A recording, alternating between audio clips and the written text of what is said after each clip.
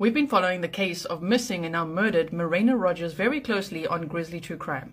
And now new information has come out which tells us a little bit more about Sakari and Chance's murder plan. And it seems, I wasn't far off when I said it seems to me like the motive is either financial or sexual. Seems to be a blend of those two things. So firstly, why the murder plan? So this is what they say. Sakari was upset at Mirena for telling other people that Sakari had implicated her boyfriend in the murder. Her ex-boyfriend has been charged with double murder, and I think it's obviously a different dude to this one. So, because of the alleged snitching that Mirena did, Sakari wanted revenge. She called up one of her ex-boyfriends, Chance Comanche, and the two of them plotted murder. And apparently, they did both strangle her. First with an HDMI cord, and then manually. They'd apparently also asked other people to help them murder Mirena, but other people didn't want to. I'll keep you posted.